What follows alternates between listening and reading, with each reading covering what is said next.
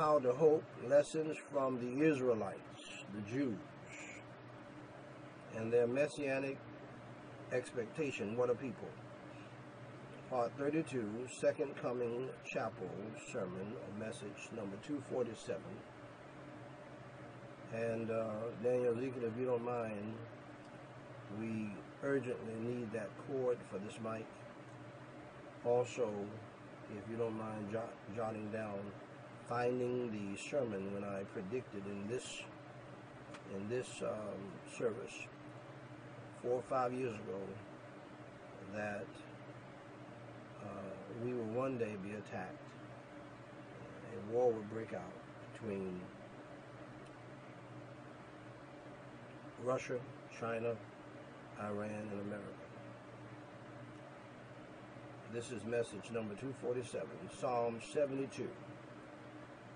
Give the king thy judgments, O God, and thy righteousness unto the king's son.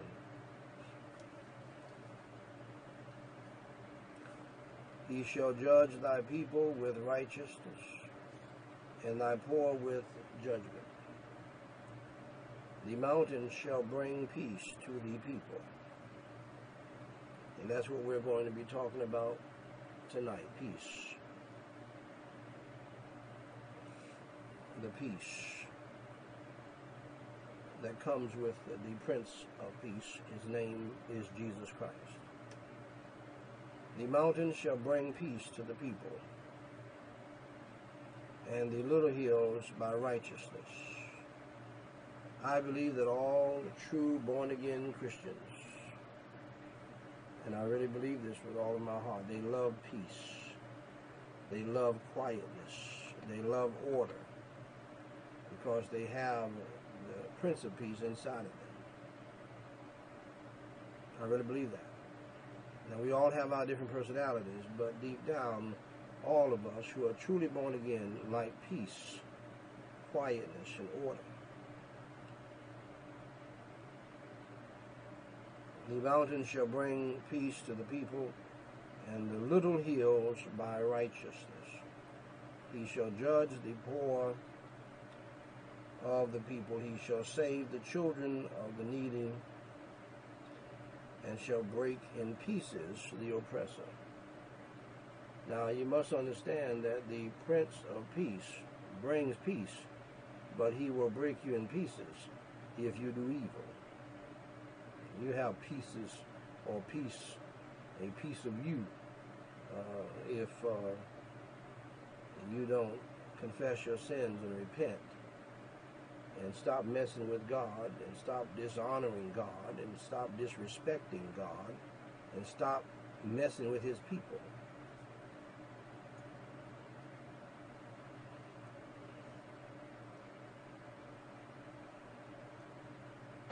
Those of you who are being oppressed, mistreated, abused, hated, because of your race, because you're a woman, because you are a child, or whatever, I assure you, from the Word of God, from God himself, because he said, vengeance is mine, I will repay.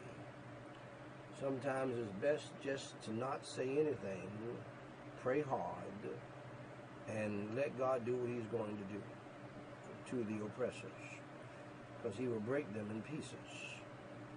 Don't you worry about a thing.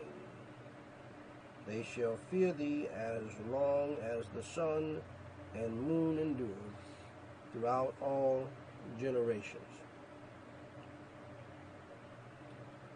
I don't know about you, dear friend, but I love peace, and I don't care what it takes to bring peace. Thank God for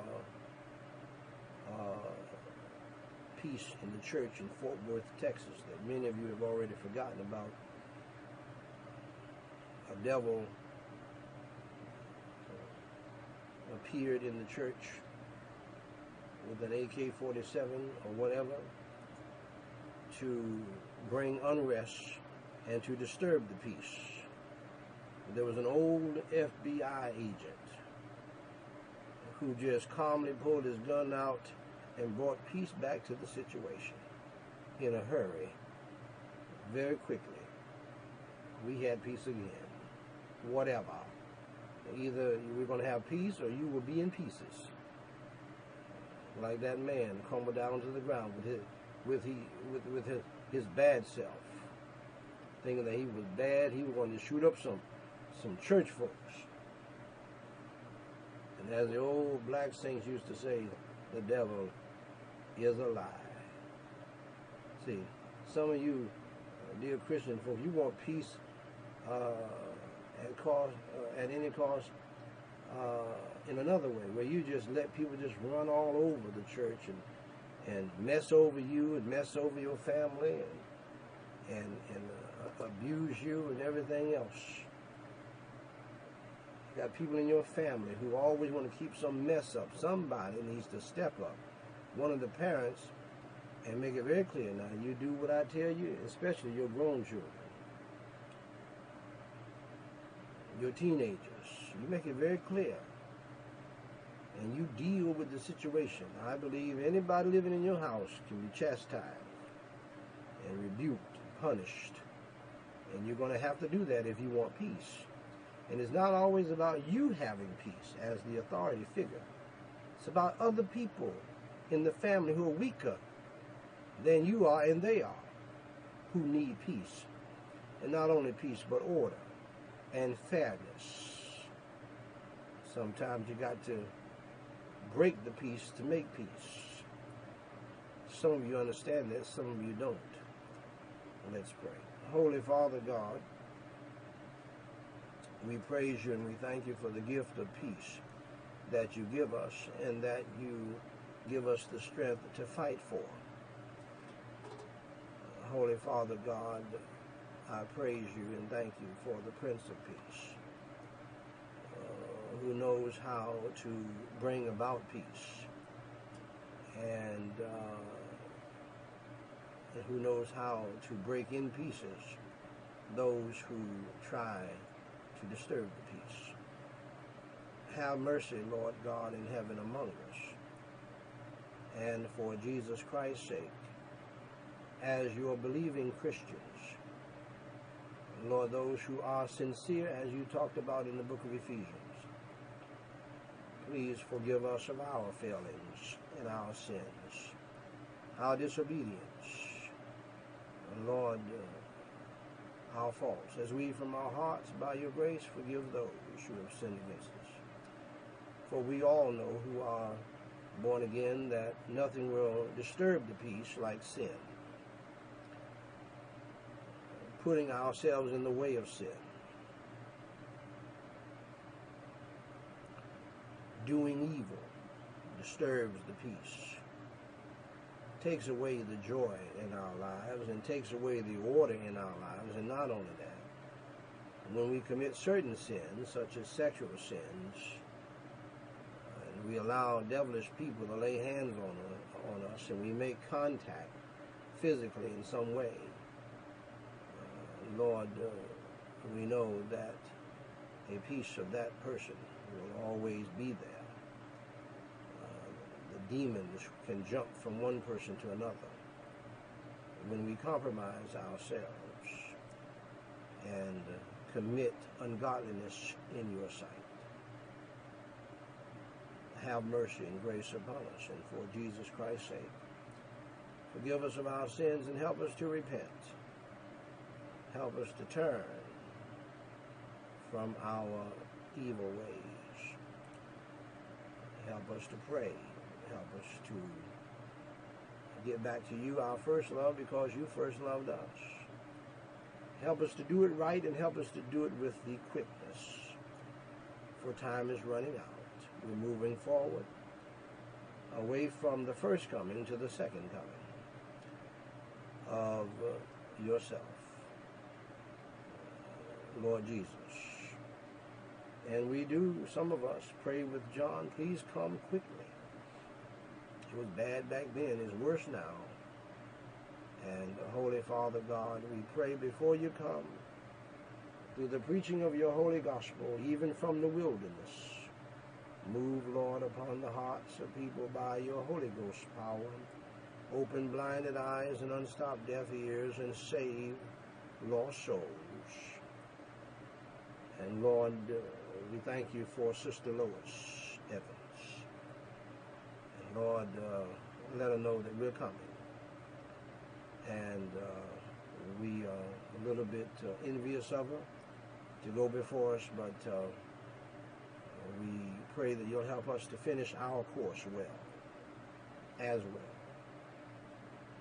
we look to the second coming of Christ. Or if you choose to take us another way, Lord, we look to that as well. But his coming time is winding down. And Lord, we pray that lost sinners would hear the gospel and instantaneously be saved. We pray for the revival of true Christians. We pray that, Lord, you would block the Judases in our families and in our lives.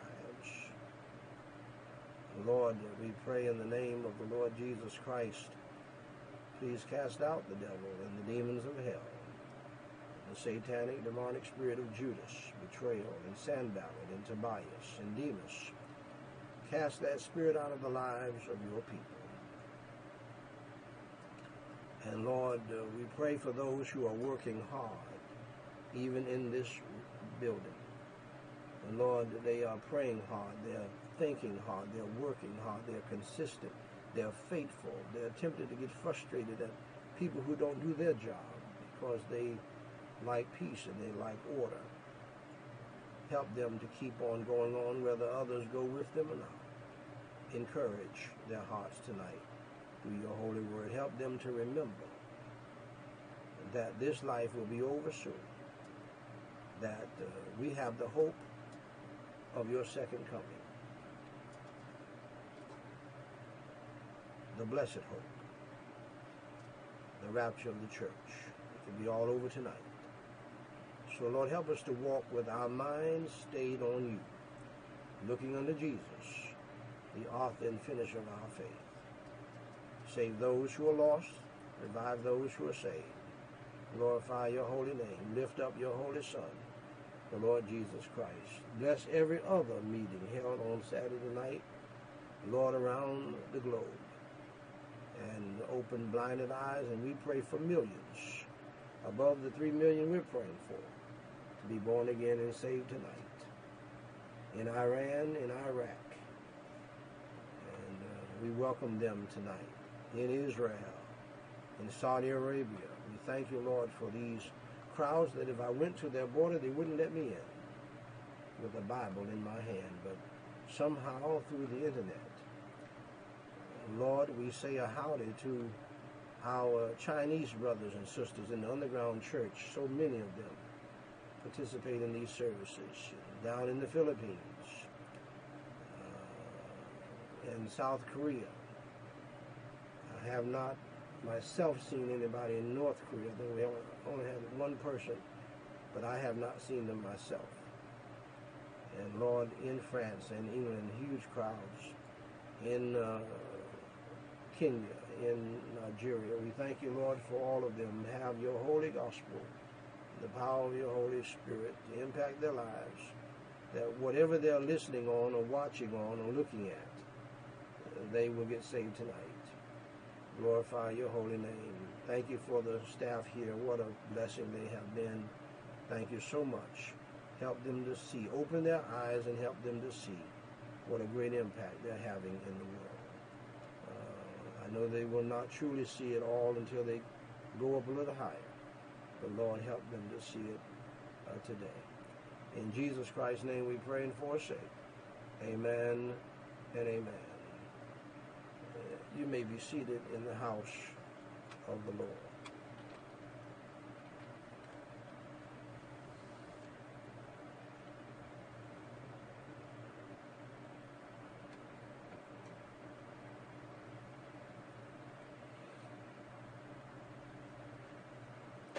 Ladies and gentlemen, Dr. Tim LaHaye, who is now home with the Lord, a great Bible teacher. In fact, one of the great Bible teachers that I used to listen to when I was a younger Christian. He was faithful, he was consistent, and he was very practical. But do you know he's in heaven now? He wandered on this earth, serving God from San Diego to Virginia, around the world. But he's home with the Lord. If you say one day you'll be home with the Lord in heaven, and you need to prepare for that day. If you're not saved, you can be home with the Lord in heaven. I assure you, Tim LaHaye is saying, preach on, Brother Daniel, preach on. He served his generation, and he left a lot behind. He really dealt with some serious issues. He had a unique way to bring out the Holy Word of God and to help people. Dr. Tim LaHaye said Bible prophecy helps us to better understand the future and realize the urgent need to spread the gospel of the Lord Jesus Christ.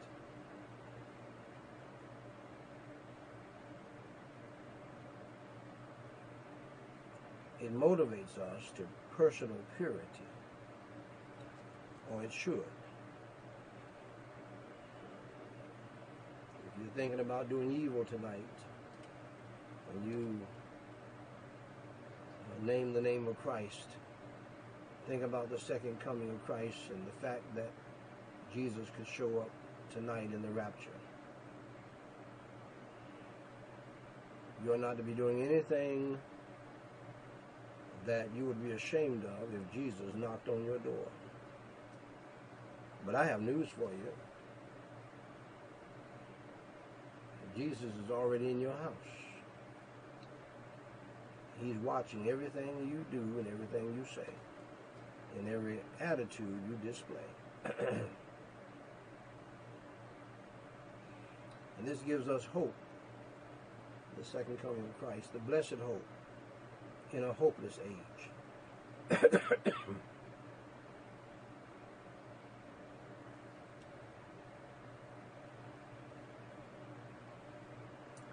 This is the hope that Dr. Tim LaHaye had before he left and went home to be with the Lord.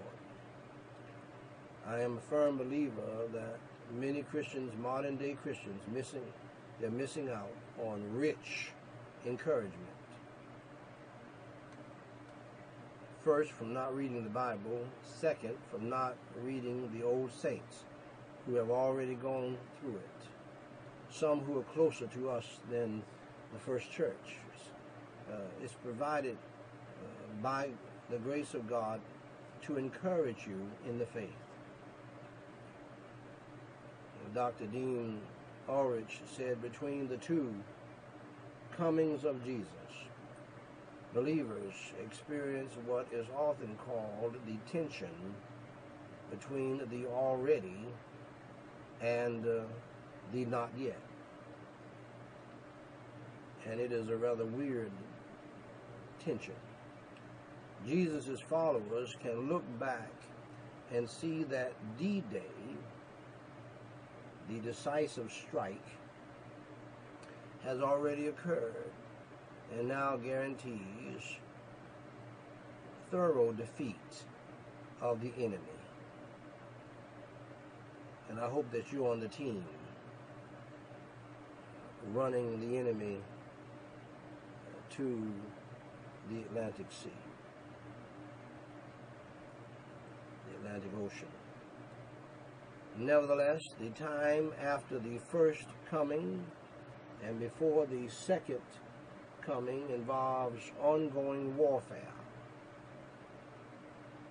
It involves ongoing warfare, and this is what many Christians do not like.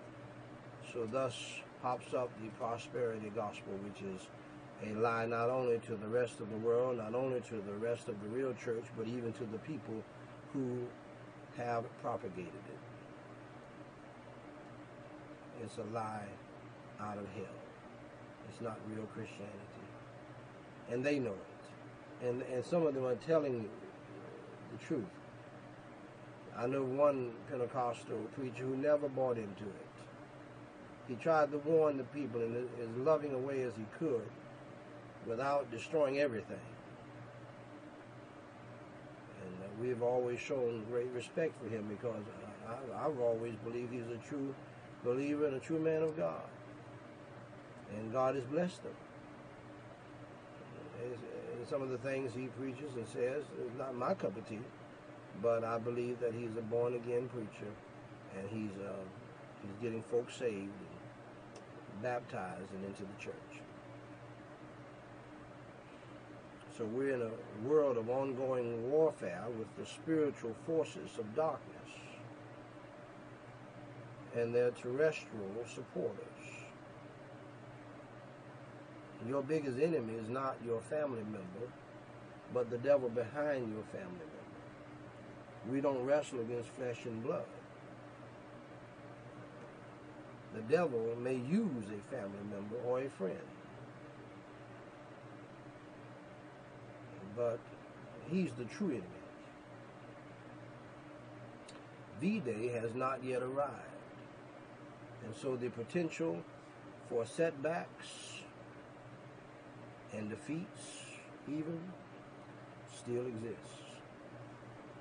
All too often, God's people succumb to temptation and score a victory for the enemies of God. Sad to say. Don't let the devil use you like that. If you can't be an encouragement, please shut up. If you can't help somebody along the way, you can't exhort somebody, even rebuke somebody so that they can be exhorted and encouraged in the faith, shut up. Still, the decisive strike at the first coming of Jesus guarantees ultimate victory at the second coming, and Jesus' followers fight the good fight of faith with assurance that God, who has begun a good work at the first coming of Jesus, will bring it to completion at the second. And may I add, as I've been preaching on in another series, looking unto Jesus, the author and finisher of our faith. Now, beloved, in our last message, we continued looking at the hope that we have for the second coming, based upon the covenant that God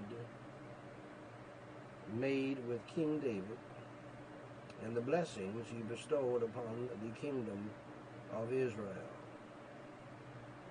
and how it translates to the kingdom that is coming with King Jesus, if you will, the Son of David, but the King of Kings and Lord of Lords, the everlasting King. Last week we saw that Jesus' reign will be a reign of righteousness. A reign of righteousness. And ladies and gentlemen, we talked about the importance of righteousness in a kingdom. There's no real kingdom without righteousness, holiness, godliness. And the King of Kings will have it so. And Dr. David Guzik said, as God sends such a rich blessing, his people will flourish, and there will be an abundance of peace, shalom, that will last beyond comprehension until the moon is no more. In a limited sense, this was true of Solomon. In the kingdom of Solomon, the son of David, through the influence of his great wisdom, good men were encouraged, righteousness flourished, and the land enjoyed tranquility, peace. If you have ever heard me pray, you probably heard me pray something like this: Lord, grant us peace and joy and tranquility of mind. In a greater sense, it points to Jesus alone, the Prince of Peace. The connection between the righteous and the peace reminds us of Melchizedek, the one who was and is both the King of righteousness and the King of peace. And so last week we looked at righteousness. This week, secondly, we're looking at peace. Jesus' reign will be a reign of peace. When I was reading the passage to you, I pointed that out, how that peace is paramount. If one keeps up with the news today, it seems that the world is constantly on the brink of another world war. In fact, one newspaper reporter mentioned that this past week. Or at least a second Cold War. While some of this is just fear-mongering and foolish talk, dangerous talk, the resurgence of Russia and China and now Iran, the clashes with radical Islam, and the continuing tribalistic conflicts throughout the third world nations show that the future of the world is anything but peaceful without Christ. This is one of the reasons why Jesus Christ must come. For without him, there is no peace. There will be no peace. The Pope obviously can't bring any peace. He slapped somebody just last week. The Dalai Lama can't do it. Joel Osteen, with his wonderful and nice and sweet, happy messages, can't do it. In fact, if you have noticed, things are getting worse and worse, even where they are. We need the Prince of Peace to come. He's coming. Jesus Christ. After the collapse of the Soviet Union some years ago, many scholars declared the coming age of international American military dominance. They even called it a Pax Americana, or American peace. But just 10 years later, 9/11 shattered that illusion and shattered America to its core, shook us rather to its core. And just as the Pax Romana and the Pax Britannica before it, the Pax Americana is coming to a swift end. Now, this is what I said several years ago. I know how powerful we are in America. I know what kind of military we have. I know that there's hardly anyone who can match us. But I also know how wicked we are in America, in light of how good God has been to us.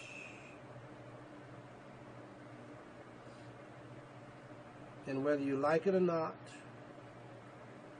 with presidents and Supreme Court justices turning their backs on God and sanctioning homosexual marriage and homosexuality and lesbianism, unleashing wicked people upon innocent children to adopt them and other such evil,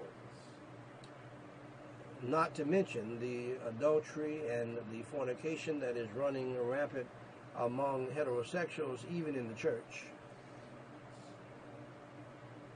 Violence is out of control.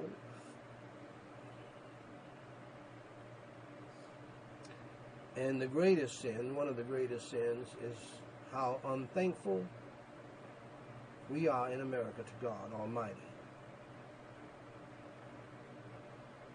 as He has blessed this country more than any other country in the history of the world outside of Israel. There's no country that's been more blessed than Israel. I know there's some people who think that's the case. That's not the case. America would not be without Israel. I'm very sorry to burst your bubble, your American bubble. Without the Jews, my dear friends, we be nothing. I know you don't like it, but it's true. We ought to thank God for the Jews. And yes, white folks built America. Black folks built America. Indians built America. A whole lot of folks built America.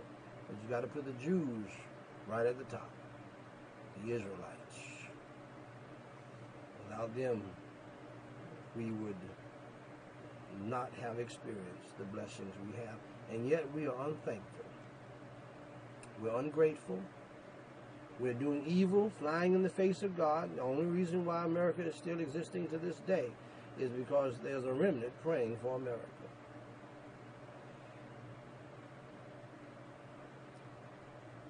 But one day you're going to look up, if we don't confess our sins and repent and stop sanctioning that which will destroy America and any other country.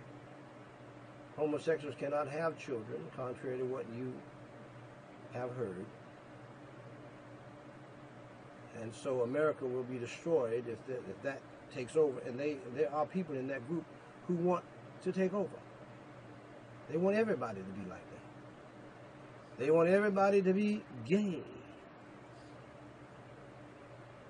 And we have politicians and preachers, pastors, evangelists, who are foolishly acquiescing and falling down to this demonic spirit that is invading America. And so don't be surprised if America is destroyed. I don't care what kind of mighty might we have. I don't care what kind of bombs we have. If you think Russia is playing with us and all the little antics that they're doing, they're testing. They're trying to see how far you're going to go, what you got. And you know China's not playing with you. And China might invade just to get their money. We owe them trillions. Many point to the rise of nationalism and isolationism in the U.S. as proof of this. And many are worried about who will take America's place on the world stage, if anybody. But regardless of what the future holds, we as Christians can take hope by knowing the Pax Christi. Now, I've never heard of the Pax Christi. My son said he made sure about it, my youngest son. The Pax Christi is coming. A reign of peace that will never come to an end. So the question for you tonight, dear friend, if you are a child of God already, if you are a Christian, are you living for him because he's coming back for you?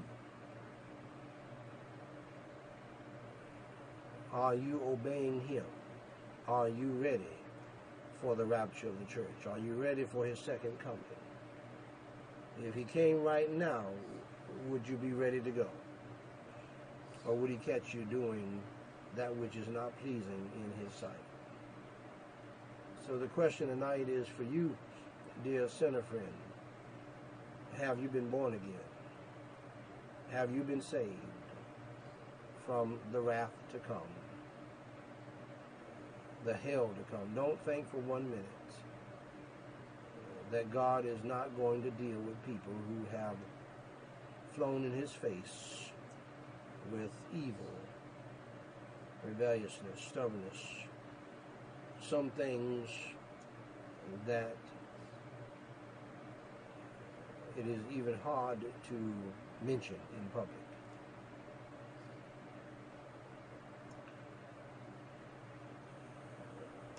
God said and made it very clear, be not deceived, God is not mocked. Whatsoever a man soweth, that shall he also reap.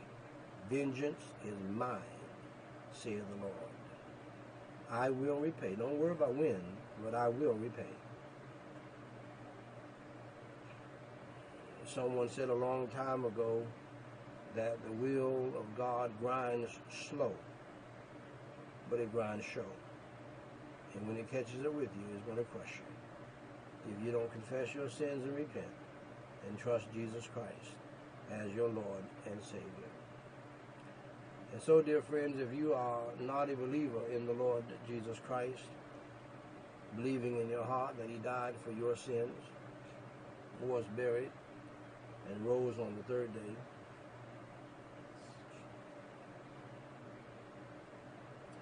I urge you to trust him tonight. Believe on the Lord Jesus Christ, and thou you shalt be saved. Believe in your heart that he died for your sins, was buried, and rose on the third day. For he is coming again, and you do not want to be left behind, left behind, left behind.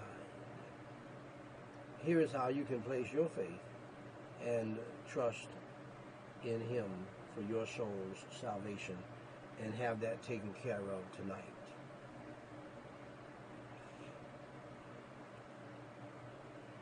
And get your soul saved from sin, the power of sin, and the consequences of sin, which is hell. That can be taken care of right now tonight. You don't have to wait till Sunday morning.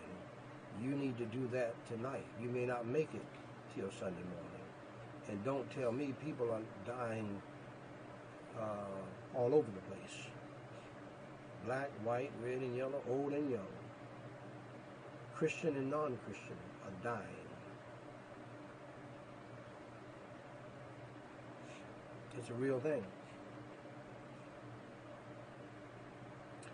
First, dear friend, accept the fact that you are a sinner and that you have broken God's laws. You have broken God's 10 Commandments. I have, the Pope has, the Dalai Lama has, Joel Osteen has. All white people have, all black people have, all red people, all yellow people, everybody, including you. You are a sinner. You're a wicked sinner, and you know it. You sin by choice, and you sin because you have a nature to sin. It's in you to sin. It's easy for you to sin. It's not hard. If it's hard for you to sin, you're probably already saved. The Bible says in Romans 3:23, for all have sinned and come short of the glory of God. Light in the back. We all have failed God. Second, accept the fact, dear friend, that there is a penalty. There is a punishment for sin. The Bible states in Romans 6:23, for the wages of sin is death. We die because of sin. Our body goes to the grave. Our soul goes to hell if we have never trusted Christ and believed on Christ in this life. That leads me to my third point. Accept the fact right now that you are on the road to hell because Jesus Christ, the man who preached more on hell than anybody in the history of the world, Jesus Christ preached on hell. You may not hear that from preachers today, but he did. Why? Because he loves you, and he was trying to warn you to escape hell by trusting him.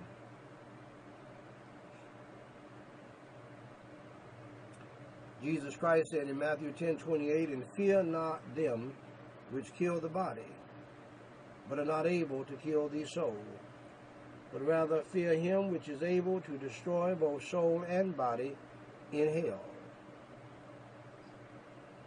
Hell is a real place, and hell is bad news. But I have some good news for you. Jesus Christ said it best in John 3:16.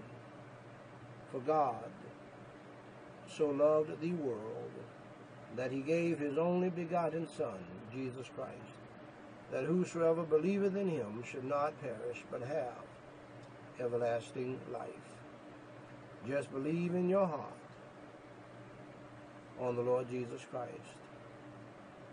Believe in your heart that he died for your sins, was buried, and rose from the dead by the power of God for you, so that you can live forever with him. Pray and ask him to come into your heart to save your soul today, and he will save your soul. Just believe on Christ. Right where you're standing, some of you are standing right now. Nobody else knows what you're doing. You have your phone up like this, and you're looking at me preach and listening to me preach. You might be at a party. You might be looking down at your phone. You might be with your girlfriend and you're looking to the side. You might be in the car listening to the live podcast. You might be in bed getting ready to go to sleep. Whatever the case, you can get saved right now. That's the power of the gospel, and that's the power of this technology that God has wrought through man. Romans 10:9 and 13 says that if thou shalt confess with thy mouth the Lord Jesus, and shalt believe in thine heart that God hath raised him from the dead, you shalt be saved, for whosoever shall call upon the name of the Lord shall be saved. Yes, dear friend, it is as simple as that. Yes, dear friend, it is as easy as that. It was not easy for God. It was not easy for Jesus Christ, but he made it easy for us. Why wouldn't he? Why would God make it difficult for us to be saved when he didn't have to do it in the first place? Why would he make it difficult for ignorant, wicked, sinful people like us to get saved? He knew we would mess it up, but he also knew that we can't mess up believing in your heart on Jesus Christ. It's as simple as that. That's it. You don't have to be a church member to be saved. You don't have to go to church tomorrow to be saved. It's all good stuff, but that has nothing to do with getting saved. I got saved in a military dorm room.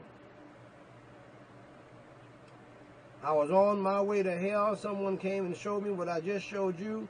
I got saved that night, and I have not been the same since. And I've been preaching the gospel almost since that time. You don't have to get baptized to get saved. You don't have to speak in some unknown tongue to be saved. No, you do not have to run around the church and shout and all of that to be saved. All you have to do is believe on the Lord Jesus Christ in your heart, that he suffered and bled and died on the cross for your sins, was buried, and rose on the third day early one Sunday morning. And pray, call unto him, and call out to him and ask him to save you. That's it. Just look to Jesus. Just trust in him. He's the only somebody can save, and he'll take it from there. So repeat after me if you're ready to be saved tonight. For whosoever shall call upon the name of the Lord shall be saved. Don't you worry about it. If Google can keep your information and know about all of your information and remember everything there is about you, if Facebook can know everything about you and remember the last time you was on the site, the last time you bought a book, and so forth and so on, if Amazon can know everything about you and your mama and where you live at and when the last time you was online, and they can remember your name, your address, your telephone number, and all that, God knows everything there is about you, and he will hear your cry when you call on him, and he will not forget. Let's pray. Believing in your heart on the Lord Jesus Christ, that he is the Lamb of God who has died and taken away the sin of the world. He was buried and rose on the third day. Repeat after me phrase by phrase and mean it from your heart. Holy Father God, I acknowledge that I am a sinner, and that I have done evil in your sight. For I have broken your 10 commandments by lying, by stealing, by lusting, by disobeying and dishonoring my parents, by taking your holy name in vain, and many other sins. For Jesus Christ's sake, please have mercy and grace upon my wretched soul. Please forgive me of all of my sins, as I now believe with all of my heart on your Holy Son, Jesus Christ,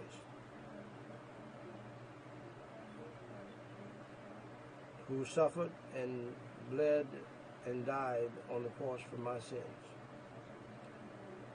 was buried and rose on the third day.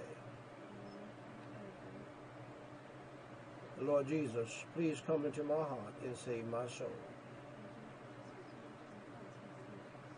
Fill me with your Holy Spirit and help me to repent of my sins past and to turn from my evil life and to follow you in the new life. Lord Jesus, for it is in your name I pray. Amen. Now, dear friend of mine, if you just trusted Jesus Christ as your Savior, if you have just believed on Jesus Christ with your heart, and you prayed that prayer with me and you meant it from your heart, I declare to you that based upon the Word of God, the Holy Bible, you are now saved from hell and you are on your way to heaven. Welcome to the family of God, dear friends.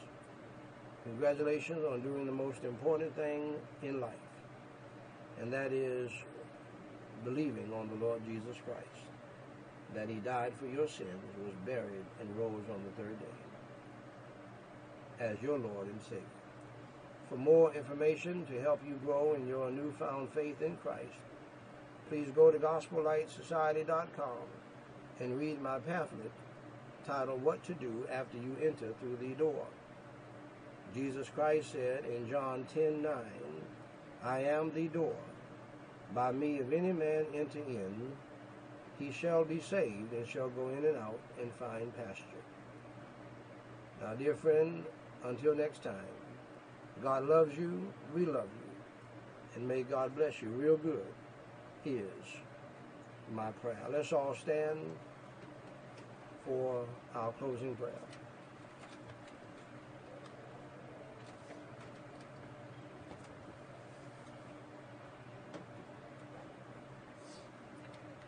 Holy Father, God in heaven, we praise you and we thank you for your love, your mercy, and your grace. We praise you and we thank you for your Holy Son, Jesus Christ, your Holy Ghost, and for what you have done here tonight, and for what you're doing and for what you will do. We know that your holy word does not go out void, and we pray, Lord, that you will continue to save those who are lost, revive those who are saved, glorify your holy name. Thy kingdom come, thy will be done on earth as it is in heaven. Amen. God bless you, dear friends. Until next time.